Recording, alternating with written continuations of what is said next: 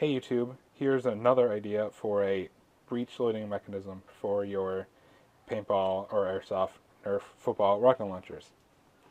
So this is a piece of 2.5-inch PVC, and nested inside of it is a piece of 2-inch PVC. And actually it slides pretty well. I think I put a little bit of oil on this one. This is my basic prototype design. So what I came up with for this one, after being inspired from somewhere on the internet that I saw, you put a bolt through here and it would lock into place here. This is a 2-inch PVC coupler, and this is a 3/4 inch adapter. So I glued the coupler right on the end to the 2.5-inch PVC. It did not work very well. It's not very strong. It started to break off a bit. So that was my first idea. Then I did a better job on my second version. So this again is a piece of 2.5-inch PVC, and then it is a piece of 2-inch PVC.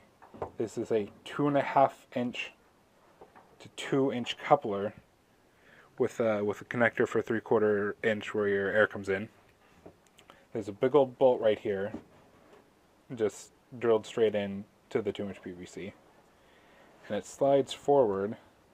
Doing this with one hand, usually it's easier. It slides forward to let your rocket in, and then slides shut and latches into place. And it's pretty sturdy.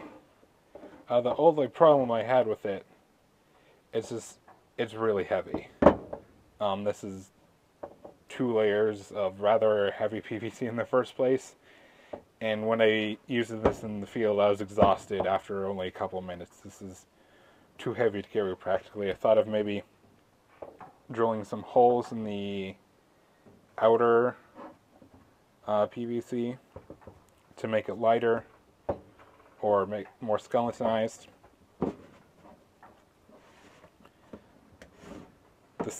This also allows, if you want to do some sort of a salvo or shotgun round.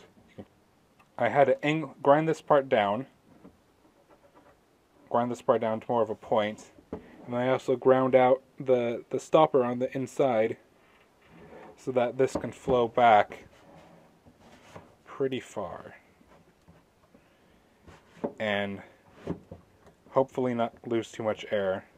I've tried to see if it loses much air in it. I think it works, but again, just really heavy. Hopefully someone else can get some inspiration from this design and maybe do a little bit better.